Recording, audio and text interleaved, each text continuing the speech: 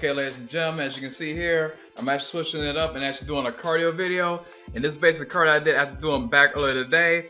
As you can see here, I recently bought the Inmotion elliptical trainer pro from Stamina.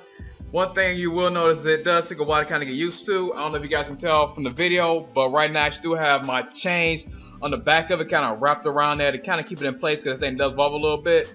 But let's say you go to Home Depot somewhere like that to get some 10 and 20 pound chains, you should be fine.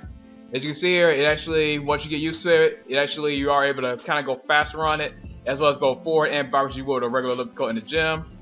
So setting up wasn't too bad too. It probably take about a half hour to an hour to go ahead and set it up. Fortunately, all the tools and accessories you need to actually get the thing put together and assemble is right there in the box. You should be pretty much good to go, and the instructions are actually well written. Have yet to actually watch the DVD, but I kind of figured out how to use this music elliptical in the gym, primarily as a resource. As you can see here, I am now going backwards, so yeah, I am going backwards, not falling over or anything, so it is basically stable enough for me to actually use it as regular elliptical.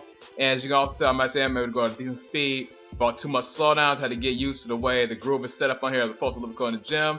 I'm actually using the distance bands connected to the sides of it as I would a handle in the gym.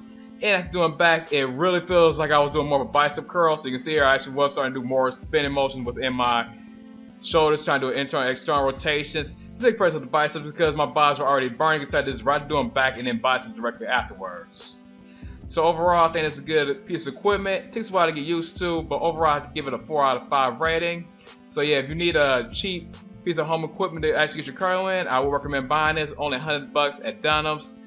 Also, I kind of paused with a semi-gorilla footage.